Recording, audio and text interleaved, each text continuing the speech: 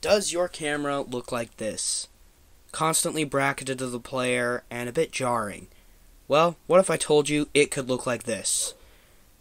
Linear interpolated, so it's nice and smooth and pleasing to watch. Your camera can look nice and clean.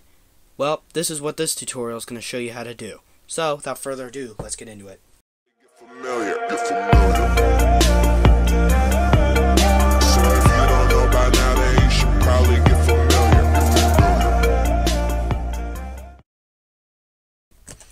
Okay, so I'm using the Godot 2D platformer template, and yeah, so what comes with this is this camera works with anything. It will work with 2D, anything 2D, as long as it has a camera and a position for the player.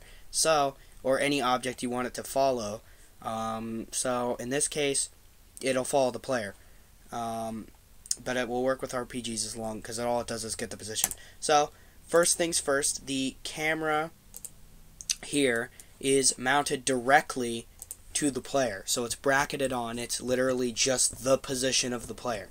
So it's moving exactly how. So it's very robotic. And that depends on what you want. I don't want this. This tutorial is showing you how not to get this. So, now, what we want to do is I'm going to delete this camera 2D. And there you go. Now there's no camera in the scene. Player's still there, but the camera isn't mounted. Now, we want to go to the game. And then I'm going to add a camera 2D node. So, camera 2D. Then, my script calls for me to rename this. Or it doesn't, but I prefer to. And other things that come with it call this. Then, I want to set the camera to current, 0.5, whoops, and 0.5 for the zoom. And then there we go. Now the camera looks the same, except it's in a different position. Now what we want to do is I'm going to add my script, which will be in a Pastebin link in the description. So here you go. And here's the first thing. Here's our script. So first, it gives us a way to edit the path of the node that we want to follow, or set the camera's target as, in the inspector. Then we have target node. This will be used later. Then we have our lerp speed. This is the weight, or how tight knit it is to the target the camera will be. Then on ready, we set the target node to the node that the path is referencing.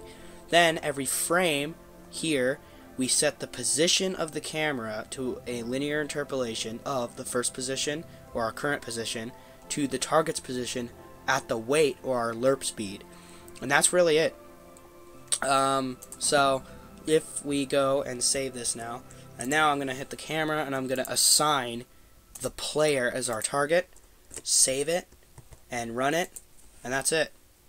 It's linear interpolated. It's smooth. Even the parallax background works because it just gets the X position. And that's really it. That's all.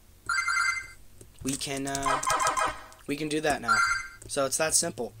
The linear interpolated camera now follows the player, and with the lerp speed variable exported, we can change how close it is to the player, making it draggier, or if we want, we can make it closer.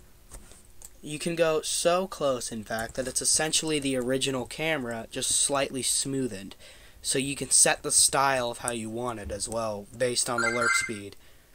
So yeah, that's it. There'll be a Pastebin link in the description, so if you would like that, you can copy paste it. And yeah. Anyway, guys, have a good night. See ya.